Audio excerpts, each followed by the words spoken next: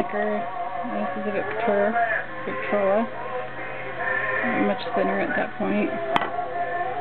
This one's got water damage, but anyway, that's how thick they are.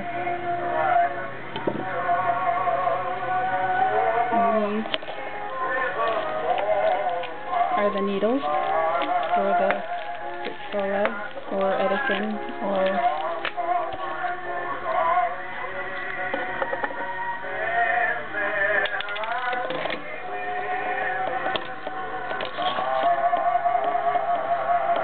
the needles look like.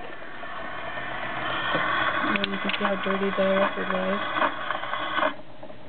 It's got all sorts of lint on the needle. So hold on. This is how you turn it off. Right there. This is slower or faster. That was on fast, but it sounded pretty good. This is the crank. You can get anywhere from 2 to 4 minutes on a crank. This is a Pathe. This is an Edison case that my mother just put her records in. There's no innards to it, but and then there was red silk behind there at one point, but I just took it out so the sound could come out. Needles last for one play. You can see it's kind of dull and it's got a little bit of lint on it. I'm gonna show you what I used to replace the screw that was missing. This screw, when I took it, it worked when I was at my mother's house, and as I picked it up, this fell off, the screw fell out, and it fell down inside the holes on the side. There's just a teeny, I don't know, it's dark in here, but there's a teeny little hole in the side, and the screw is so small it fell down on the side. So I went to the hardware store. I'll show you what they've decided to use. Let me turn my swamp cooler off, it's kind of loud. Sorry. For a minute so you can hear. I'm sorry, my house is an absolute mess. Okay, so I went to the hardware store and they suggested, oh, it's actually in the other room. Dang it.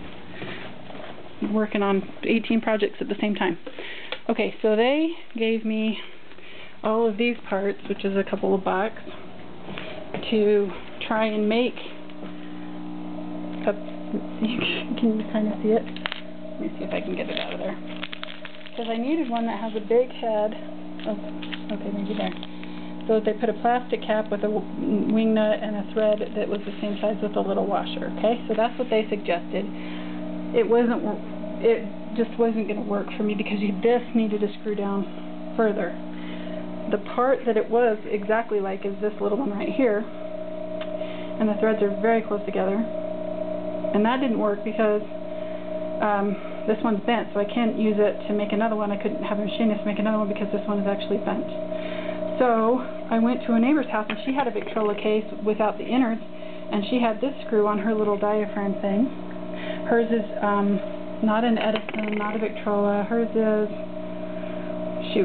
a different brand, and the screw is what I needed, but this one you can see is much bigger than the threads on this one, which is the size I needed. So, kind of said a prayer again. I'm so grateful for prayer because it inspires me.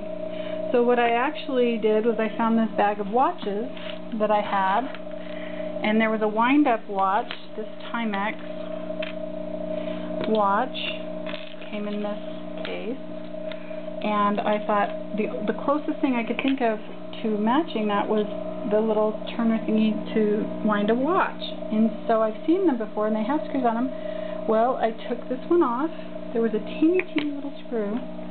You can see that screw in there. It was right here on the back of, right here on this watch, and I took it off and out came that little stem. Now the stem fit in there perfectly, wound down, and you just heard it played. And so this was, after I went to the hardware store, I went to an eyeglass place in town that fixes eyeglasses. And this screw had the right amount of threads, the distance apart, but it was so teeny that the head wouldn't hold the record player piece on. So I just wanted to share how I fixed that because I was at a quandary as to how to make that record player work. It's so fun to listen to those old records, but that's how I did it. As I just got that piece from an old watch, put it in there and it was perfect. So, you know, go to a secondhand store, ask your neighbors if anybody has any old watches they don't want. And this one was broken anyway. It wouldn't wind up. I didn't want to break one that was actually working, but this winding mechanism was broken anyway. So I figured if I pulled it apart, maybe I could find a screw that would work, and I did, and it's perfect. It held that you could hear that it was playing, and it worked great. The other thing I wanted to share with you about the needles on this Victrola is that sorry, my mother's estate got dropped off, and this Victrola was part of the estate, and I'm still working on polishing up all the pieces. Anyway, so these little cups hold these needles. These needles, I thought, will go for a lot of records. They don't. They wear down very quickly, and apparently, after reading and researching online, you need to replace them every, let me see if I can show you on a piece of paper. You can see it's kind of worn down. You need to replace them every play. I did not know that. Otherwise, they'll scratch the record and dull the record. Is that any better? No. Anyway, maybe on the black. So, replace those. They're about 100. You can find them online or on eBay or whatever for about 100 for $10. So I think I'm going to go ahead and order those. But these screws, on the other hand, are very hard to find. And so I was very grateful for that inspiration, because I have that now and it will work. And as you could hear at the beginning, that worked great. So yahoo for that. Check out my blog for more close-up pictures and instructions on how I did that. thesecretisgratitude.com. And on the bottom of the homepage on the left, there's a box that says, you know, search, and you can type in Victrola or old records or something like that, and I will post a little bit more description of what I did. Thanks for watching.